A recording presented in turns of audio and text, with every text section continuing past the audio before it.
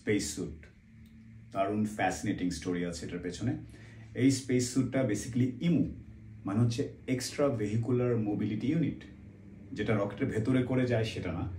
আমরা দেখি যে অ্যাস্ট্রোনটরা পড়ে আছে, নভোচারীরা, যেটা পরে বাইরে আসে। আপনারা দেখবেন যে আইএসএসে স্পেস ওয়াক করছে, অথবা মুনে যখন ল্যান্ডিং হয়, অথবা সামনে যখন করবে। সো ওই স্যুটগুলো very special, extra vehicular mobility unit, যেটা পরে বাইরে আসতে পারবে। সো এই মুহূর্তে নাসার কাছে এই স্পেস স্যুট আছে, ফ্লাইট রেডি স্পেস স্যুট ইমু আছে মাত্র 4টা। ইয়াস, 1974 সালে স্পেস প্রোগ্রামের জন্য নাসা 18টা বানিয়েছিল। গল্পটা মজার এই জন্য, 1974 সালে যখন 18টা বানায়, এক একটার দাম ছিল তখনকার টাকায় $15 থেকে $20 মিলিয়ন তখনকার টাকায়। এখনকার সবকিছু হিসাব নিকাশ করলে এক একটা ইমু স্পেস স্যুটের, যেটা পরে বাইরে যাওয়া যাবে, দাম পড়ে প্রায় $150 মিলিয়ন একটা স্যুটের জন্য। So you can ask what is the big deal, মানে এটা তো sweet, it's not just another sweet. এই জিনিসটা একটা ছোট্ট স্পেস ক্রাফট, যেই জিনিস পরে স্পেসশিপের থেকে বের হতে পারবে, কাজ করতে পারবে, স্পেস ওয়াক করতে পারবে, কোনো একটা অরবিটাল বা সেলেস্টিয়াল বডিতে নামতে পারবে, চাঁদের মতো কোনো জায়গায় নামতে পারবে। সেই জিনিসটা আসলে শুধু স্যুট না, সেটা একটা ছোট্ট টাইনি স্পেস ক্রাফট। ইয়েস, কারণ মানুষ যখন ওখান থেকে বের হয়ে যাচ্ছে, ওটা পরে বের হবে। সো 5-6 ফিট একটা ছোট্ট জিনিস, পুরোপুরি একটা ইন্ডিপেন্ডেন্ট স্পেস ক্রাফটের মতো কাজ করতে হবে। ইনফ্যাক্ট এই পুরো জিনিসটার মধ্যে 18,000 কম্পোনেন্ট আছে। প্রথমত এই যে জিনিসটাকে দেখতে পাচ্ছেন, এটাকে বলে, এই যে পেছনে একটা বক্সের মতো দেখি না আমরা, বড় হাঁটছে, এটা হচ্ছে PLSS, primary life saving system, life support system. এটা সবচেয়ে এক্সপেন্সিভ, সবচেয়ে ক্রিটিক্যাল। তারপর এই যে উপরের বডির যে অংশটা দেখতে পাচ্ছেন, এটাকে বলে প্রাইমারি গার্মেন্টস ইউনিট। এক একটা কাজ আমি বলছি। আচ্ছা, এই পুরো জিনিসটার মধ্যে জানেন গ্লাভসটা বানানো অনেক ডিফিকাল্ট এবং ক্রিটিক্যাল। সো গল্পটা আরেকবার ফিরে আসি। নাসা কিছুদিন আগে প্রায় $3.5 বিলিয়ন, 40,000 কোটি টাকার কন্ট্রাক্ট রেডি করেছে, যে আমাদেরকে নতুন করে স্পেস স্যুট বানিয়ে দাও। দুটো কোম্পানি অলরেডি পেয়ে গেছে, এক্সিওম আর হচ্ছে কলিন্স অ্যারোস্পেস। এক্সিওমকে দেওয়া হয়েছে আর্তেমিস একটা মিশন, মানুষ আবার চাঁদে যাচ্ছে। এই যে 2024-25 যাওয়ার কথা আর্তেমিস, মুন ল্যান্ডিং আরেকবার হচ্ছে, সেই জন্যে, যেটা পরে চাঁদে যেতে পারবে, হাঁটাহাঁটি করতে পারবে, কাজ করতে পারবে, সেটার জন্যে।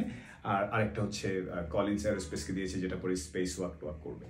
মার্সে যাওয়া নিয়ে তো কথা হচ্ছে। সো কামিং ব্যাক, ঘটনাটা হচ্ছে যে 1974 সালে যখন 18টা বানিয়েছিল, প্রথমটা বানিয়েছিল সার্টিফিকেশনের জন্য, সার্টিফিকেট। সেকেন্ডটা গ্রাউন্ড টেস্টিংয়ের সময় নষ্ট হয়ে গেছে, দুটো চলে গেল। 1986 সালে আমরা সবাই জানি চ্যালেঞ্জার এক্সপ্লোশন হয়েছিল একটা স্পেস ক্রাফট যাওয়ার সময়, তখন দুটো হারিয়ে গেছে। 4টা। 2003-এর দিকে কলম্বিয়া আরেকটা স্পেস ডিজাস্টার হয়েছিল, তখন দুটো চলে গেছে, 6টা। তারপর কিছুদিন আগে স্পেস এক্স ওরা কার্গো মিশনের সময় আরেকবার এক্সপ্লোশন হয়েছিল, তো এই যে প্রায় 7টা নষ্ট হয়ে গেছে, তখন 11টা ছিল। সে 11টার মধ্যেও অনেক দিন, ওদের যখন 74 সালে বানানো হয় তখন মাত্র 15 বছরের লাইফ সাইকেল ছিল, 15 বছর ধরে ওরা এগুলো কাজ করবে। সো ইভেনচুয়ালি ওই 11টার মধ্যে সবার লাইফ সাইকেল চেঞ্জ হয়ে প্রায় 40 বছর হয়ে গেছে, 50-এর কাছাকাছি। সো 4টা মোটামুটি রেডি আছে ISS ওই যে স্পেসে। সো কিছুদিন আগে সেগুলোর মতো ঝামেলা হচ্ছে। কিছুদিন আগে একজন ইটালিয়ান অ্যাস্ট্রোনট স্পেসে কাজ করার সময়, বাইরে হয়ে কাজ করার সময়, তার কি বলে স্পেস হেলমেটের ভেতরে, ভাইজারের ভেতরে পানি উঠে গিয়েছিল। পানি কোত্থেকে পরে বলছি। সেরকম একটা লিক, নানান কাহিনী হচ্ছে। কিছুদিন আগে অল উইমেন স্পেস ওয়াক হওয়ার কথা ছিল, বাট ওই যে মিডিয়াম সাইজ শুধু একটা ছিল উপরে space sweet. This is very critical. আমরা যতটুকু মনে করি যে খুব নর্মাল একটা জিনিস, তা না। This is very critical. So coming back, টাকা ছাড়া তো আর কেউ এত টাকা ইনভেস্ট করে না। নিশ্চয়ই কিছু একটা চেঞ্জ হয়েছে পৃথিবীতে। গত 40-50 বছর ধরে আমরা বানালাম না নতুন করে, এখন কেন হুমড়ি খেয়ে পড়ছি? স্পেস এক্স লঞ্চ করেছে একটা, তারপরে নাসা বলছে, এই যে এক্সিওম, কলিন্স, তারা বলছে আমাদের কাছে অন্যান্য প্রাইভেট লোকজনও চাচ্ছে, বিভিন্ন দেশ বা বিভিন্ন প্রাইভেট কোম্পানিও চাচ্ছে। কারণ হচ্ছে যে space has become the new sensation again. প্রচুর প্রাইভেট কোম্পানিজ আসছে, বিভিন্ন সরকার, এটাতে দেশের সরকার এটাতে আবার এক্সাইটেড হয়ে গেছে। চাঁদে যাওয়ার ব্যাপারটা তৈরি হয়েছে নতুন করে, আর্তেমিস যেটা বলে। তারপরে স্পেস ট্যুরিজম, ধনী লোকজন $মিলিয়ন দিয়ে স্পেসে যাওয়ার জন্য বুক করছে সিট প্রচুর। এবং যখন যাবে, যেহেতু বললাম একটু বাইরেও যেতে চাই, সো 4টা দিয়ে তার হবে না, সারা পৃথিবীর আগ্রহ যেখানে তৈরি হচ্ছে, সেই জন্য নতুন করে একদম নিউ জেনারেশন স্পেস স্যুট তৈরি হচ্ছে এবং প্রচুর টেস্টিং চলছে। নাও why this is so critical, not just another, এক একটা কাজ এক এক রকম। ফর এক্সাম্পল, এই যে উপরে যে জিনিসটা পড়ে আছে না, আমরা দেখতে পাই, সেই জিনিসটার কাজ অনেক রকম। এক হচ্ছে স্পেস হচ্ছে ভ্যাকুয়াম, শূন্যতা, শূন্যতা, প্রেশার ঠিক মতো রাখা। আবার স্পেসের মধ্যে টাইনি টাইনি জিনিস 18,000 মাইল বেগে ছুটে আসে।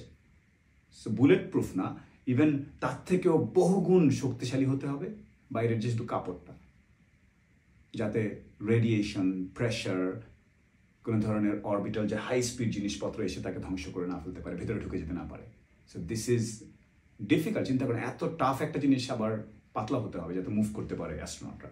পেছনের যে PLSS বলেছিলাম, এটার মধ্যে carbon dioxide sensor, oxygen supply, এই স্যুটের ভিতরে প্রেশার ঠিক রাখা, and communication, so many things এইটুক জায়গার মধ্যে করতে হবে। So this is actually a tiny space craft and the story is quite fascinating. প্রচুর পরিমাণে এখন গবেষণা হচ্ছে, অ্যান্ড অনেক প্রাইভেট পাবলিক অর্গানাইজেশন অংশ নিচ্ছে, বিভিন্ন জায়গায় গবেষণা হচ্ছে। আর যেহেতু আমরা ইন্টারপ্ল্যানেটারি স্পিসিস হওয়ার জন্য একদম অলমোস্ট রেডি, কারণ আগামী বছর বা তার পরের বছর যদি চাঁদে যায়, সেখান থেকে in fact we are planning to, human being is planning to go to Mars and two beyond. So প্রচুর পরিমাণে স্পেস স্যুট লাগবে। আমি নিজেও জানতাম না যে পৃথিবীতে মাত্র এই মুহূর্তে 4টা, আমেরিকার কাছে, রাশিয়ার কাছে অরলান্স আছে কিছু, মাত্র 4টা ফ্লাইট রেডি স্যুট আছে। সো স্পেস স্যুট নিয়ে lot of things going on. I found it quite interesting and quite fascinating.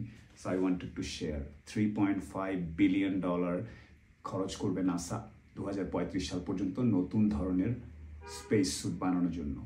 একটা হচ্ছে চাঁদে ল্যান্ড করবে যেটা, সেটা, আর একটা হচ্ছে স্পেস ওয়ার্কের জন্য।